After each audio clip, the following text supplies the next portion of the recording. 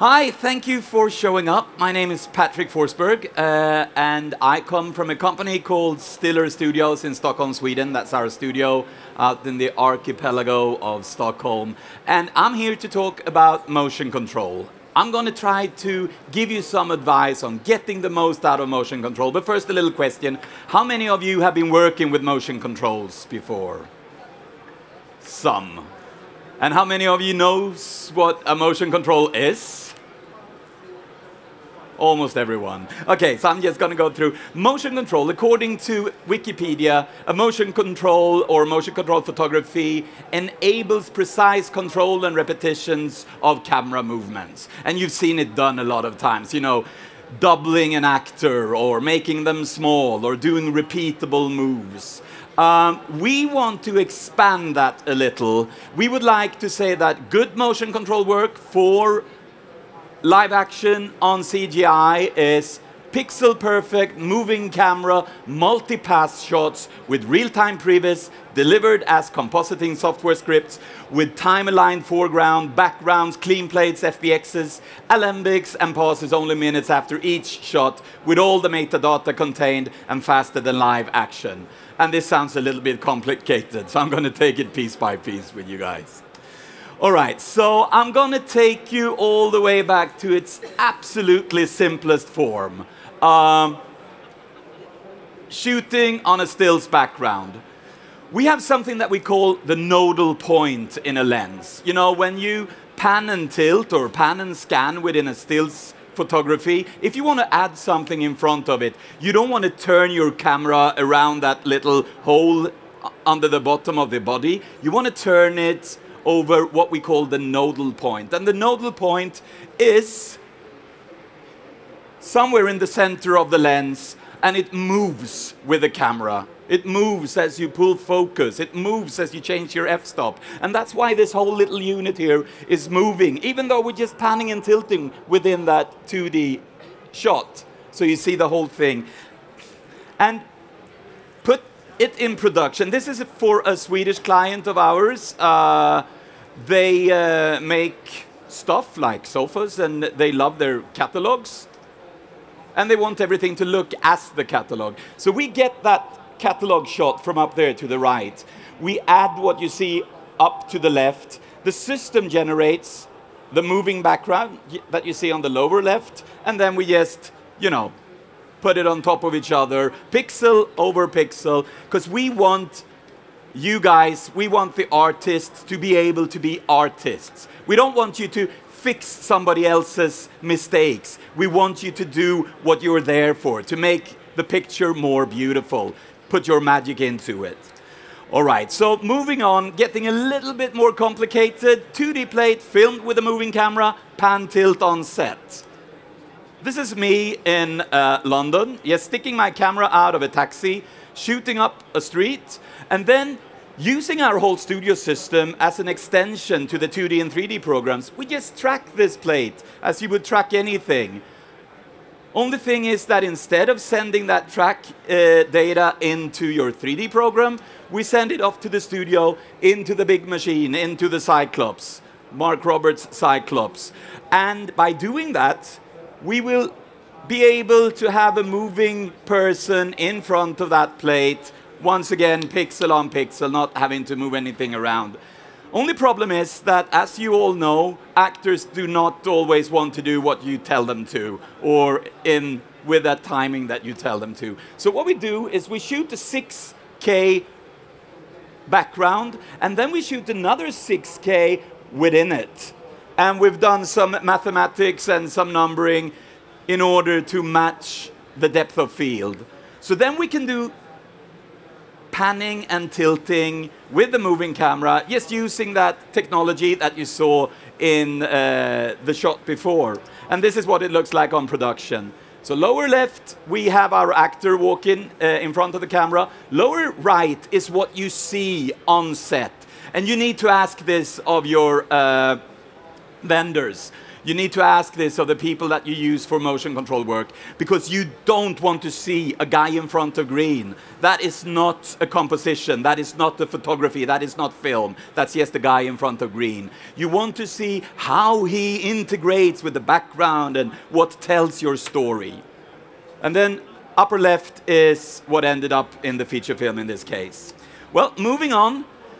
We have a friend, he might be here somewhere, I don't know. Alf, if you're here, please raise your hand. I know he's here somewhere. No, I can't see him. Alf did a 3D trailer of a little movie that ended up on the internet with millions of views, and it gave him, I think, 8 calls from Hollywood to make a feature film of the trailer that he did. So if you got spare time, please do trailers if you want to do long films. Don't know, has any one of you seen this? It's been around quite a while now. Yeah, you have seen it. There he is. That's Alf over there. Brilliant director, brilliant CGI guy, and he has done all of this himself. So when we saw it, we gave Alf a call and said, listen, wouldn't it be cool to put some live action into that? Alf agreed, and what we did was we took all the camera data that Alf had for the close-ups, and we put it into our motion control system. Then we took all the motion data from the top of that Hummer that is not there right now, but there it is. So we took the motion control data from the top of the Hummer and we put it into what is called a motion base. It's a little toy that we have in the studio, and put the two together and you will get this. So that's our MacGyver style Hummer top. See the gun? It's actually an electric saw going back and forth. So it's, you know, it's MacGyver style all the way. That's what we saw shooting it, and that is what Alf comped together. So, I mean, by getting all these tools and by knowing what you're doing and by having all the data going into the studio, you can start play around. You can do things, you know, not possible before. And, I mean, even though I love my toys, it's just toys, it's just technology. It's there for you to tell a story in the best way possible. And it's there for you to, you know, break out of all the limitations that physical locations might give you. You want to use this if you shoot, let's say, out in space, somewhere where you can't get in, a place where they won't let you shoot, a place that is too expensive to rent, or a place that does not longer exist. Moving on from there, there are a little, you know, we have a bunch of behind the scenes on the website that I'm going to show you later on. If you want to go in and have a look at it, please do. Alf being from Norway, we had a couple of other friends from Norway who didn't believe us when we said we could put, you know, pixel on pixel, because that's not what motion control is known for. Motion control used to be known for being a slow process where you get one shot a day if you're lucky, and once you get it, it's moving around like this. We take pride in shooting the same speed as if it was real live action, and to give you back to you pixel on pixel, and that's what you should ask for. Anyways, in this case, we have this dinosaur. We take the data from the neck of the dinosaur, and then we also take the data from the camera. If you look at the grid down there, you see it's a moving camera, moving around the dinosaur, and you also see that the dinosaur is moving around. So we have 2 streams of data. One, we send off to the camera or to the motion control itself, holding the camera. The other stream, we send off to the motion base, and you get something looking like this, shooting it. So that's just the actor sitting on top of that little unit, getting that right information, and then putting them on top of each other. This is what you get, straight out of the box, raw. It's pixel on pixel, and it's there for you to be good. It's there because we don't want you to, you know, post-track things and move them around or fake something that works. We want you to be artists. We want you, and having said that, don't look too much at our comps, because we're not here to show off as compers. That's your job. We send off pixel on pixel work for the guys we work with. All right, moving on. This is interesting. This is us shooting inside a total 3D world.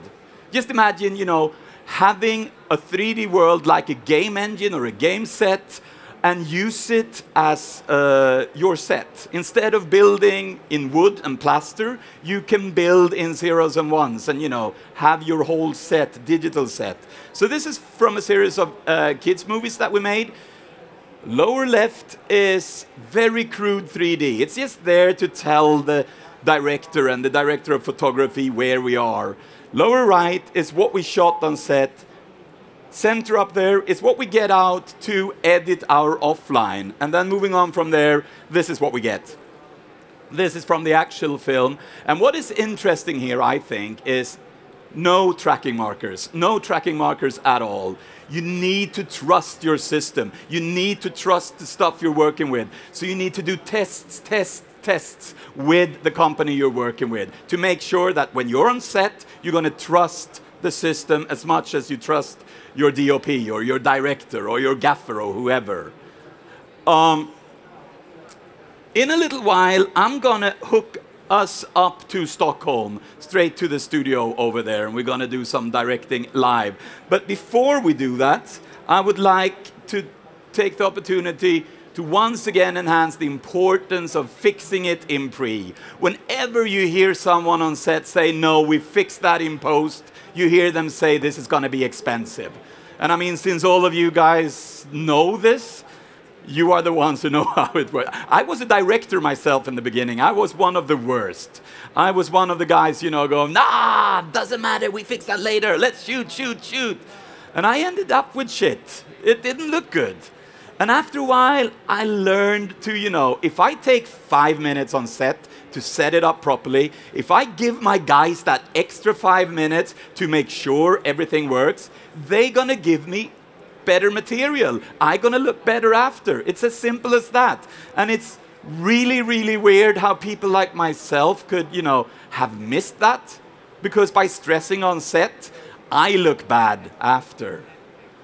So remember, shooting with motion control is telling your producer to give you time with the people that you're going to be working with and give you time on set. So that's Fix It in Pre. We have a little tool for that. It's a tool we built so that we can take any material, basically, and bring it into our system, take the data, just add our studio, and then send the data back the way it looked when we got it. Just our data added to it, the 2D plates added to it. And I think that's important too. When you talk to your motion control people, make sure that the data you send them come back in the same format.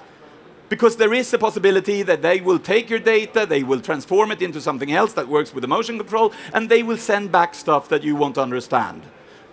So make sure that whatever data you send to them, they send to you. All right, we do some high-speed work as well. This is once again Mark Roberts. In this case, it's something called the Bolt. It's a high-speed motion control. And we've all seen a lot of high-speed material. But if you get that high-speed camera to move, it's going to look more interesting.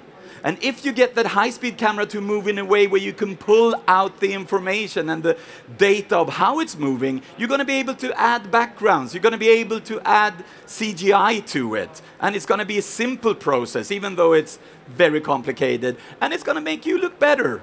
Like in this case, for example, the bullet. We heated the bullet up there. So when it drops down in that little puddle, it's going to be smoke all over the place.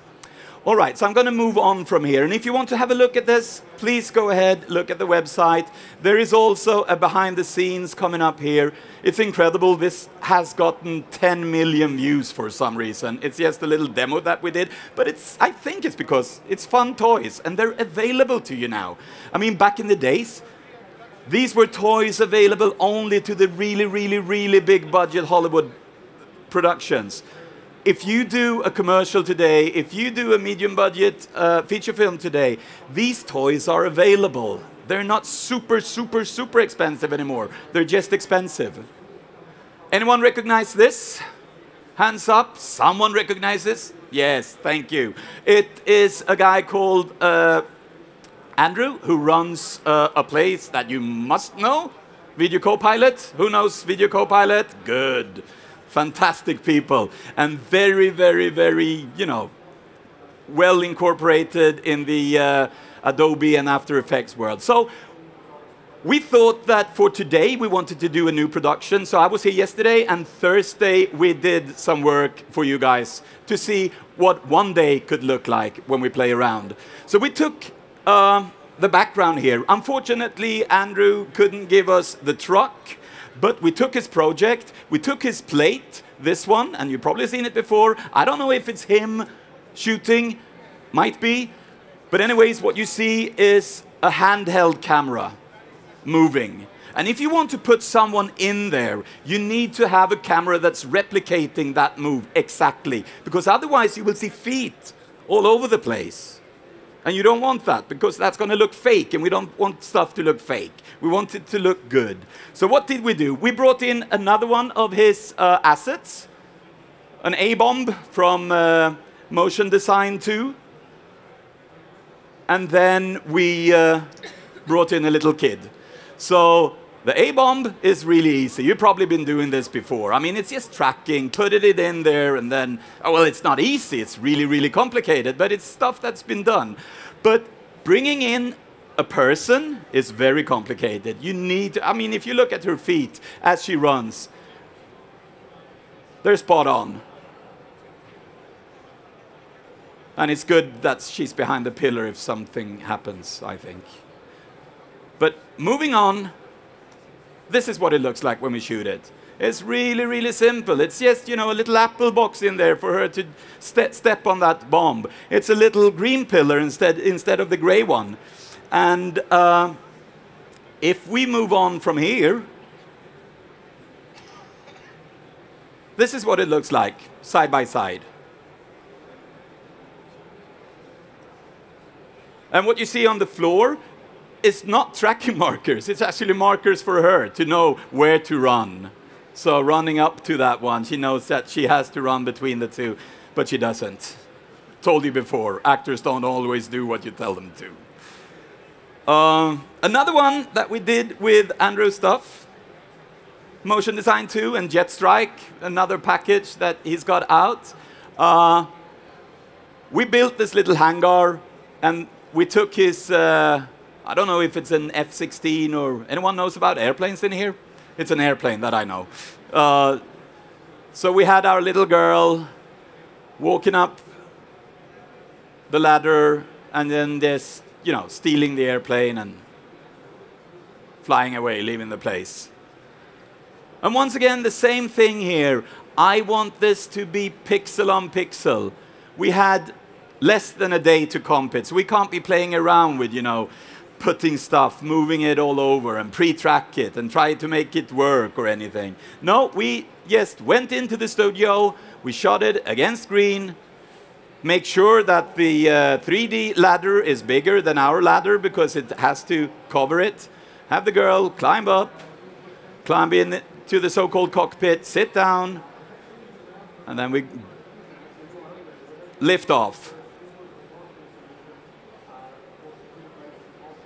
And then we have the camera just tilt down to simulate her flying out of frame. So side by side, this is what it looks like.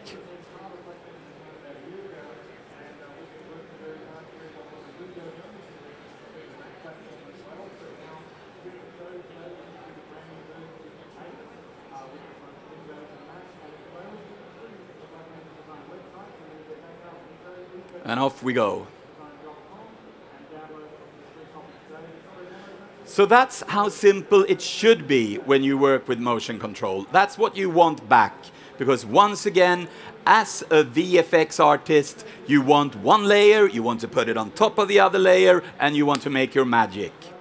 Okay, so not many people believe me when I talk about this. And because of that, I'm going to call up Stockholm.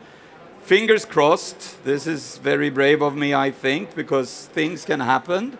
I'm going to call up Stockholm, and we're going to change our view. I've got Stockholm on... there it is. And I'm going to see if they're there to answer me. Please.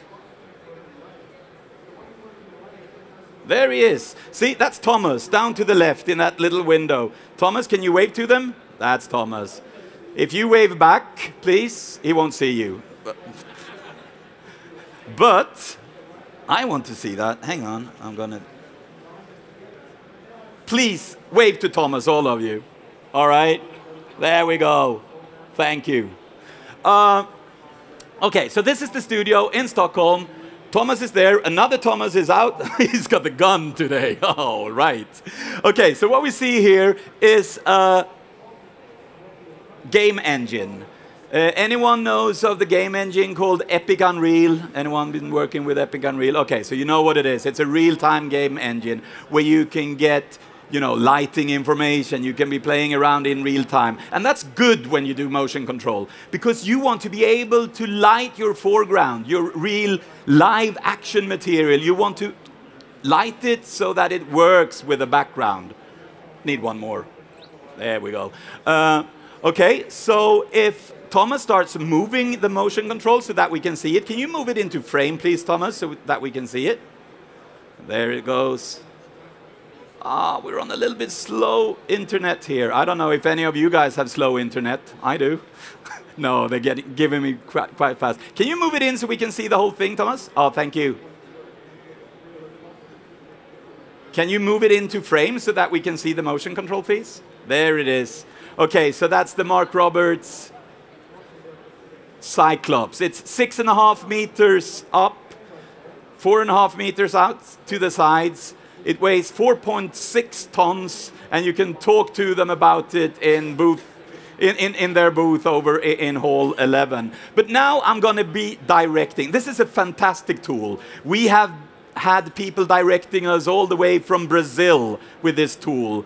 And it's good because Sweden is far, far away and not many people want to go there. So it's, you know, something that we invented. It's also good because I can be here directing, and I believe that I could even be, you know, on Bahamas or going off to Mallorca or something and work from there. Anyways, I'm going to ask them to... has he got 2 guns now? Yes, he has. All right, so let's make this shot. Can we line up? Thomas with the guns, can you go up? Stand far away from the camera, please. And then something is going to come up in frame now. It's a blue light. It's going to give us an optical code. It's there because we don't know what is the first frame when we shoot something. If you've been working with digital cameras, you know that when you press that button, you don't know if you're on 0, -1, or +1, because it depends on where the sector is. We have this optical tool, so we can always line up our projects. And you need to ask that from your vendors too. You don't want to be messing around, fixing the files. You want a bunch of files that you just put into your machine and start comping. Anyways, we're going to go... all right, so let's roll camera, please. There it is, and action. Okay, very tough guy walking towards camera. Camera moving back. This could be a super hit. And thank you. All right, so now we just shot this, and I'm going to switch interface in a second, but first I'm going to show you what this interface can do. Need to put my glasses on. First of all, we can see a bunch of different surveillance cameras from the studio in here. So we can see everything from different directions. We also have, hopefully, our shot. There it is.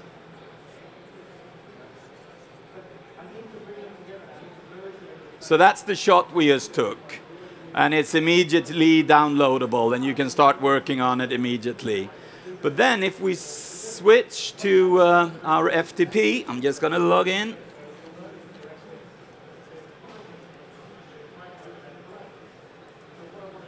And I'm going to say thank you to the guys in Stockholm. Thanks a lot. Bye, Thomas. Okay, so if we open up this one, 1524 says that I only have 6 minutes to go. But opening it, we have all the information we need to make a big comp, to be VFX post-production superstars, because that's what we want to be. We have from the top, the alembics. We have the FBXs. We have the job file, which is the file that tells the motion control what it's doing.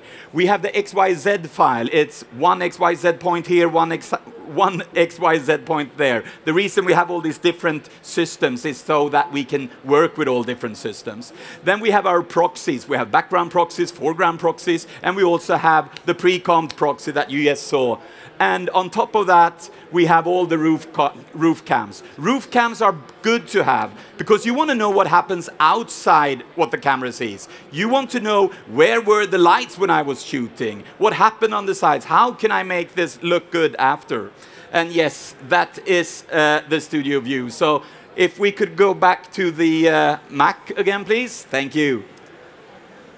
So this is what I try to tell people, you know, that I work with. Fix it in pre. That's where you want to fix stuff. Know the limitations of the system. The unit weighs 4.6 tons. It can't just start moving like that. It takes a while. Test, test, test. Make sure that all the data is preserved and make sure that the motion control is super calibrated. And most important of all, have fun doing it. And if you want to see any of this material, please go into stillestudios.com. My name is Patrick, and I thank you very much for being here. Thanks a lot.